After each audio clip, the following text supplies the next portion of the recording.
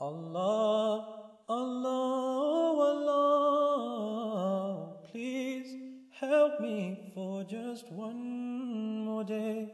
The mosques may be closed, but the doors of repentance remain open.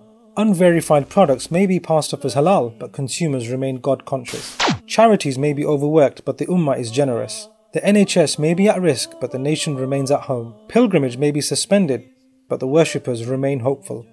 Because of us, the mosques will be entirely full.